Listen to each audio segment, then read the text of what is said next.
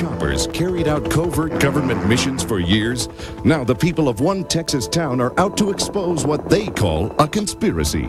There was a black helicopter spraying some white powder. It's bizarre. It's like an invasion. What's behind this helicopter hell? A lot of people in the Lone Star State coming up with a lot of conspiracy theories. Steve Langford reports on the helicopters and health problems that have hit Austin. It's the sound. It sounds just like a tornado. They were so loud that they shook the windows. That's how they know they're back. It was huge.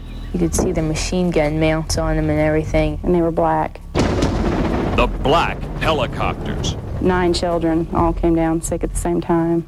The whole side of my car was just covered with dead gnats. Austin, Texas is a peaceful, laid-back kind of place, just like its favorite son, Willie Nelson.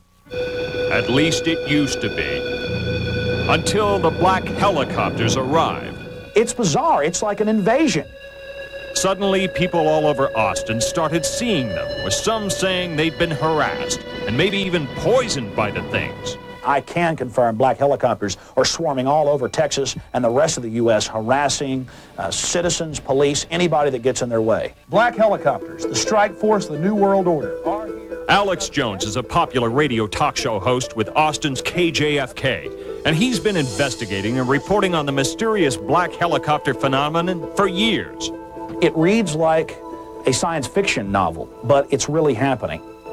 Until recently, the government, the military, and law enforcement had denied the very existence of black helicopters. But now, authorities concede there really are such things.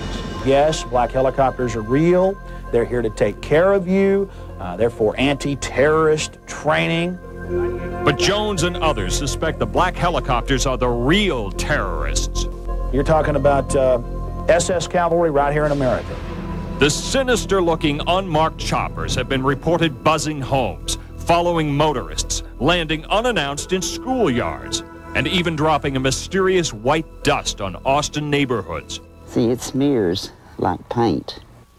Norma Rubel says her car was covered with the stuff after a black helicopter flew over her house. Looked like somebody took a spray painter and sprayed it. City officials examined the mysterious substance and declared it cedar ash from a nearby forest fire. There's no way it looked like cedar ash.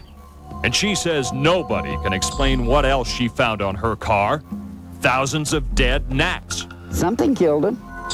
Meanwhile, others who have seen the black helicopters fly over their homes say the dust might have poisoned them. All of my kids and myself all got sick with stomach trouble. And the Hopkins family suspects a government cover-up. I think most people would like to be able to just say, well, our government would never do that. Alex Jones insists it would. They've tested what's been sprayed out of the helicopters. It has salmonella and other type bacteria that you would find in garbage. Jones suspects it's all part of secret government preparations for a possible state of emergency. We see a lot of indicators that the military is preparing for martial law. And Jones is not alone. The government has more control than they need, and I think that the black helicopters probably have something to do with it. We're in the equivalent of 1936 Germany. Hitler's just now getting his power, and they're getting ready to really clamp down.